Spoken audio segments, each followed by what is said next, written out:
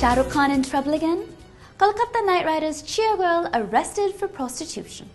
The Pune police crime branch arrested a 22-year-old cheerleader from Shahrukh Khan's IPL team Kolkata Knight Riders for alleged involvement in a sex trade racket.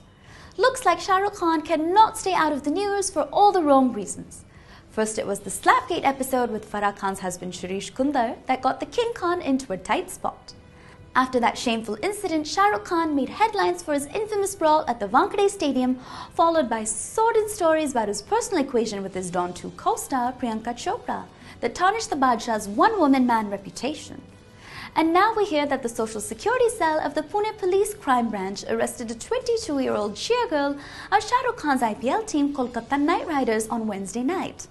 The police took the young lady into custody at a hotel in Koregaon Park for alleged involvement in a prostitution racket. An agent named Seema Bhagwan Jagtap has also been arrested in this case. Police contacted Jagtap after being tipped off through a decoy customer. Jagtap reportedly assured the customer that she would provide him with the model-turned-cheergirl at the hotel for 1.5 lakh rupees.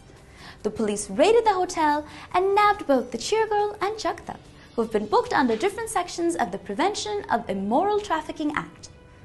The cheergirl in question hails originally from Nagpur but is currently living in Mumbai. Will Shahrukh Khan intervene or offer his help to solve the girl's problem? That only happens in the movies, no?